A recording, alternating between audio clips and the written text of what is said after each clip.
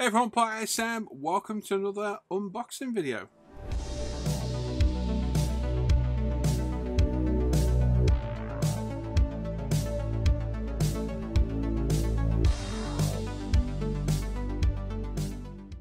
So today we're going to be looking inside Trumpeter's 1/32 scale P-47D Thunderbolt. So this is one of those kits that I've tried to build many times over the years in 48 scale, admittedly.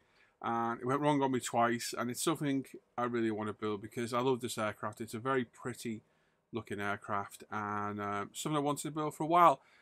I was on the hunt for this. I found this one on eBay for £56, brand spanking new, and bought it. We're going to have a look through the box there. Now, I did have in mind a full list of aftermarket for this after looking through this kit. I don't think I need a lot of it, but we'll discuss that a bit more at the end. Right, let's get in with the review, and let's have a look through this box. Right, so the box barely fits in camera. It's a big old box. It is huge and it's rather thick as well. I'm going to do my very best to get it in shot, but I don't really move my cameras around because they're all in the perfect position. So bear with me. Awesome box art at the front of this beautiful aircraft. Really is nice. The slipper tank on. Really like this box art on it as well. It does come with a bit more of a risque nose art that isn't shown there, but it is in the box and I will show it in a bit. Be aware it does show nipples, so stick around. You want to see some cartoon drawn nipples. That's all I'm going to say. But it's 348 centimeters long. No, it's not. It's 348 millimeters long. 388 millimeters wide. There's 460 parts in here. One piece of photo etch part, hopefully more than buckles this time, one clear part, and 19 screws in total. Now, to put this in perspective with the last plane reviewed and the last plane I built, the Focke-Wulf D9, around about the same size. It's got a much deeper fuselage, but on the parts number, the Focke-Wulf had 100 in. 100 in. This one's got 460, so a considerable amount more.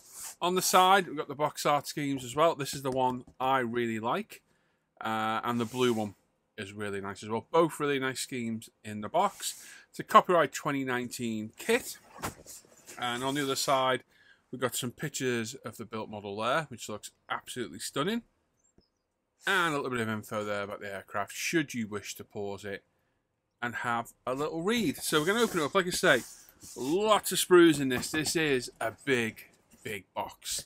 So we've got our instructions there. We'll pop those to one side for later. We've got the fuselage halves, which we'll go through first, along with the wings. I don't even know where to start with this. So let's open the drawer. Let's pop that in the drawer. We can get them out one at a time as we go through. So you may hear some rustlings. I've got a knife. There we go. So these are the fuselage halves. Like I say, it's roughly on the same dimensions as the Focke-Wulf. A little bit longer maybe. Just a touch longer. But to the depth of that body, it's a big aircraft. Big, powerful aircraft. It really is an amazing machine. So, let's pop that over there.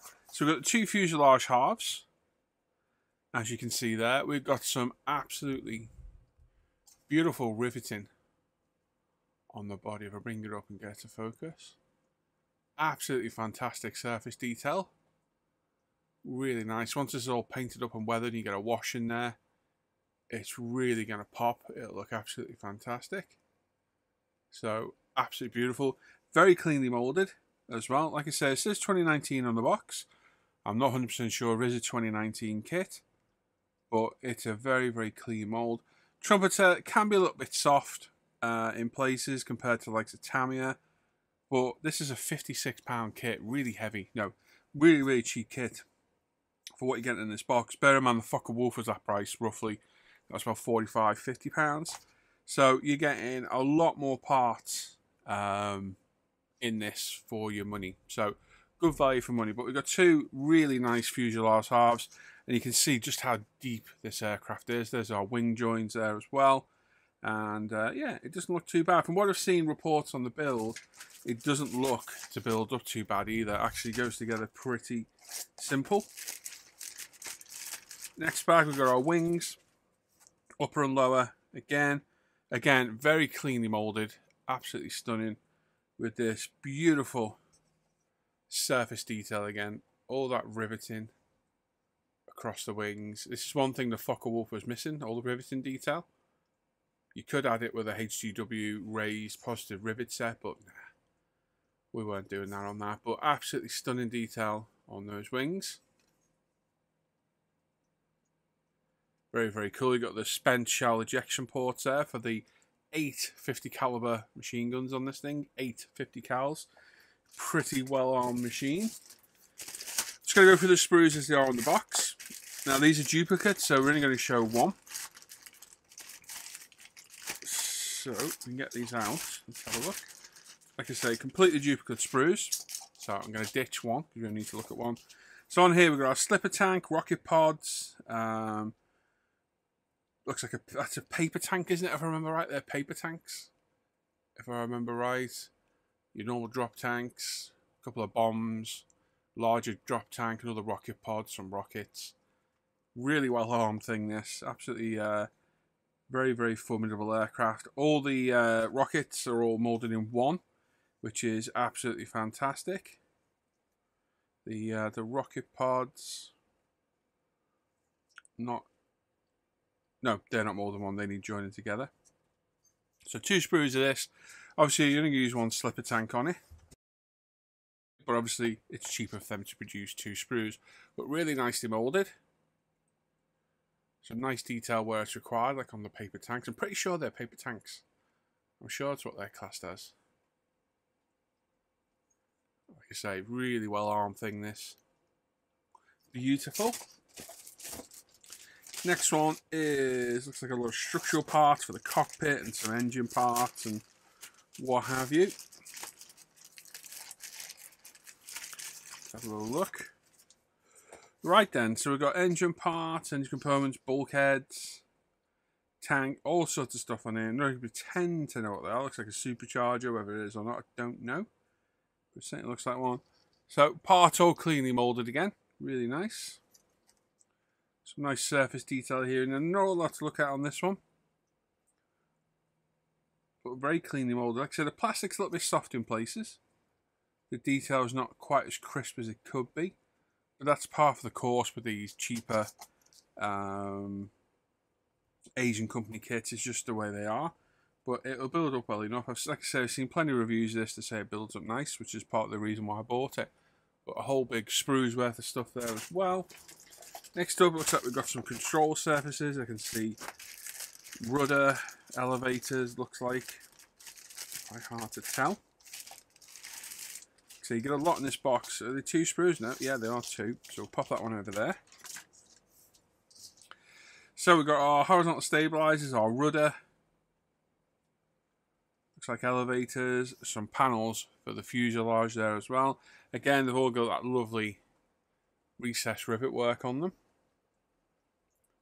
which is looking really good. By the look of it, from what I've been gathering instructions, looks like all the elevators and the rudder move. So you can position them. Whether it's true or not, I don't know, but it's what I can see roughly from the instructions. But these look like they go together okay. Obviously, they're in halves, so you've got to join them all. So you can have some seams to deal with there, but nothing too difficult. And on here, it looks like we've got ailerons, flaps, some more panels, some belts for the MGs, the gun shrouds there for the front of the wings. So how well they'll fit in, it's difficult to tell. But again, all that lovely raised rivet detail, recessed rivet detail there as well. Very, very nice. Like I say, once this is all painted up and weathered, they're going to look absolutely beautiful. Really are going to hold a wash well. Same on both those parts. Next in, I can see props. I know there's 4 props of this because I looked at this the other day. So props to Trumpeter. Hey! See what I did there? Panther. Right, let's put that one over there. So you get 4 different props of all different types. I have absolutely no idea in the difference at all, but they've got some nice detail on them.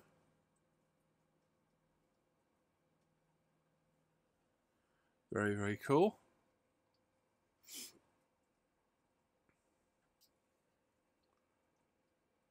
Very nice. And also a shroud for the cowling on the nose, and a few other parts there as well. And here we've got some landing gear parts, some pylons. There's our cockpit tub there as well. A bit of detail on the bottom. Instrument panels there, with all the raised areas on it. I think it's acetate on this with decal. Foot pedals, seat, looks like a seat rail, control stick. There's the sideboards to the cockpit again with some really nice raised detail. Now I've contemplated on aftermarket for this. I don't know whether to go for it or not because the kit does actually have some nice raised detail in the cockpit, so I don't know if it actually needs it at all. I really don't. But you've got two IPs by the look of it, instrument panels.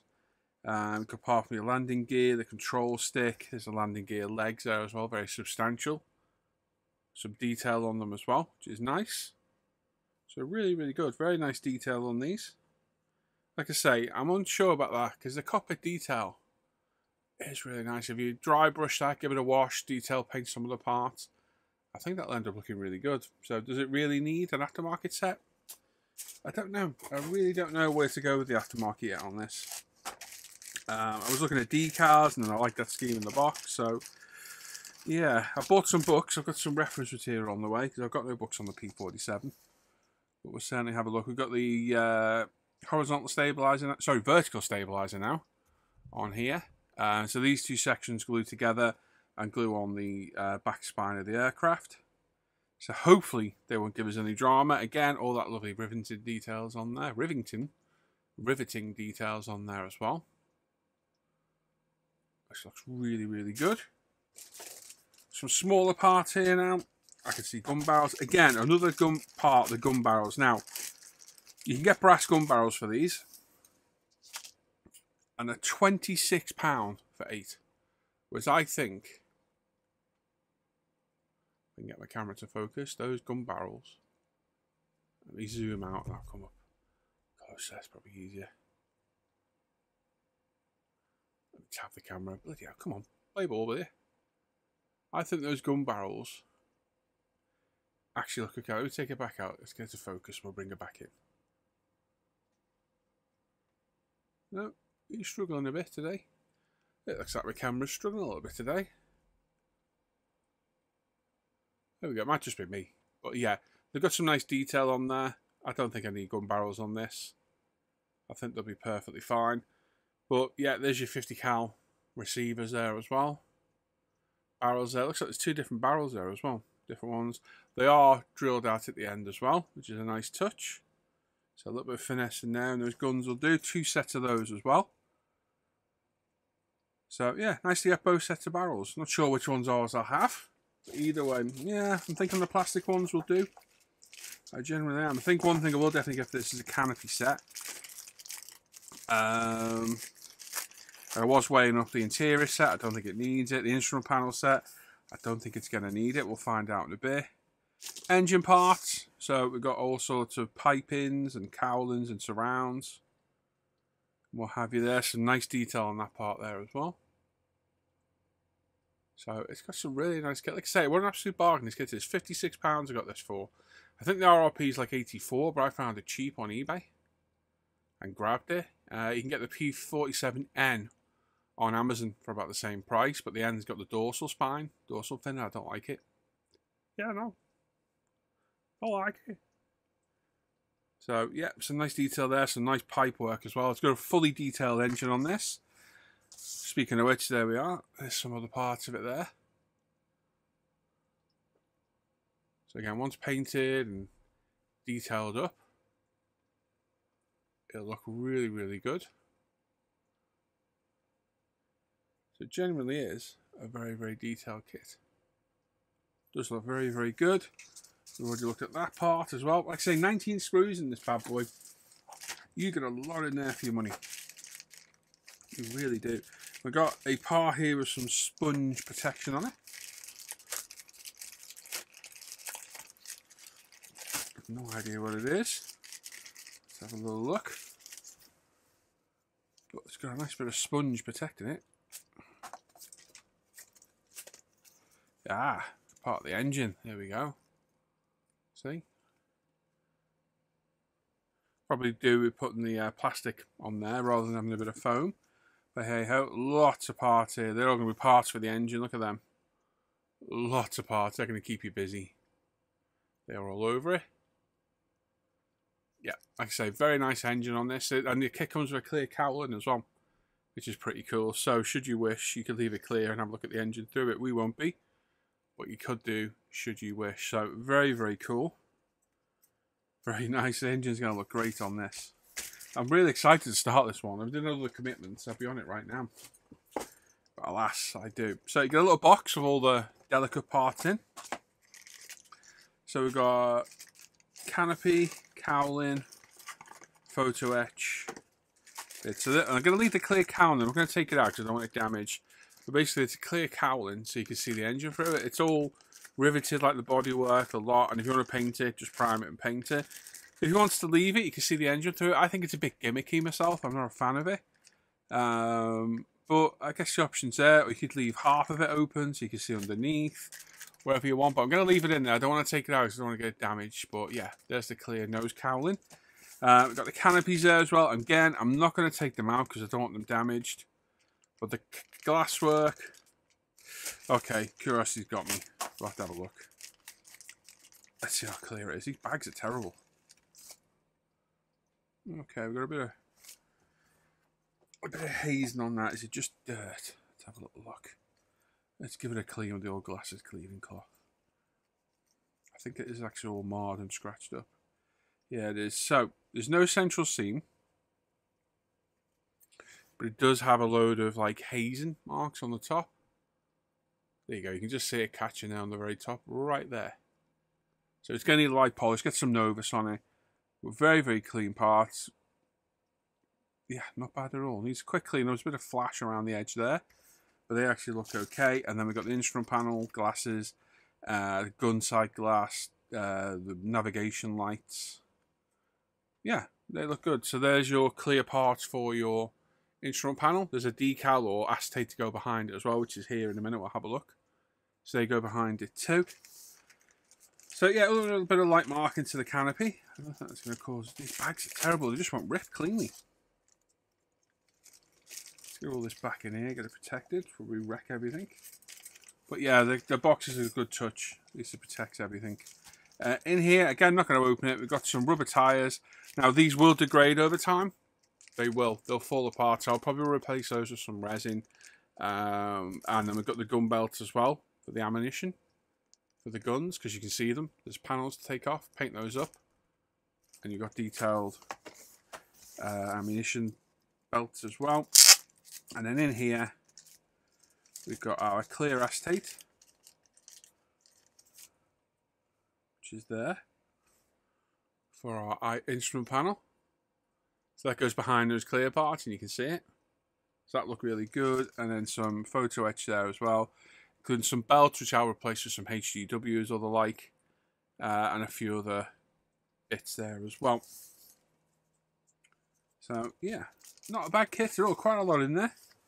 Quite a lot of stuff. We've got our paint scheme here.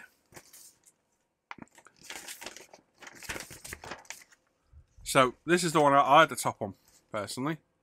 The Fallen Madonna with the big boobies. So, very cool. You've got your ID bands on there as well. Which always look cool on any aircraft. I do like the ID bands. So, that's from England in 1944. But a very, very cool scheme. Got your German kill markings on the side of the canopy as well. Yellow tail. Very nice. I do like that one. I think that's very smart. That's the one I'll probably do. And you got wee spec down the bottom with the blue checkered nose. Which again, very, very cool. It's got a bomb on the nose art.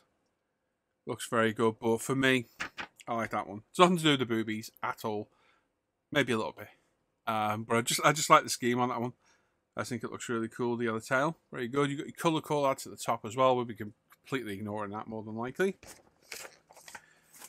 And then the decals. I've not even looked at these, so you can have your first look with me. So there's the booby decal there. So yeah, there she is. Ugh, why put tape on it? Why?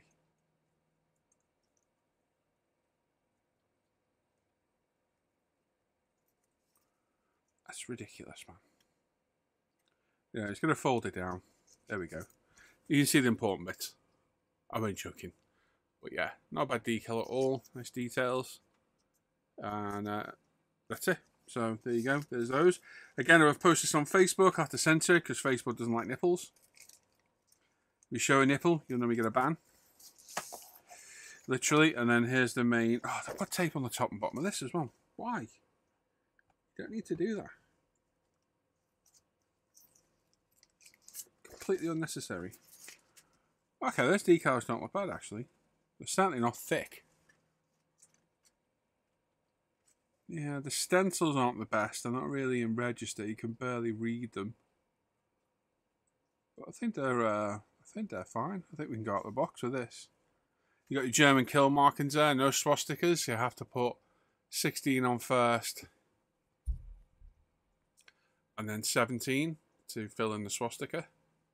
So, yep, you got to be careful there. But those decals, they don't feel thick at all. They might be alright to use. I think we'll go with the kit decals as well. They look really good.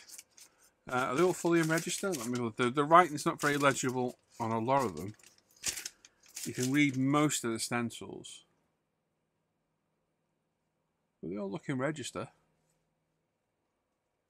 Yeah, they don't look like bad decals, to be fair. So, yeah, we'll probably go out the box with those as well. And finally, the instructions. So a quick look through these, and we are done and dusted. Right.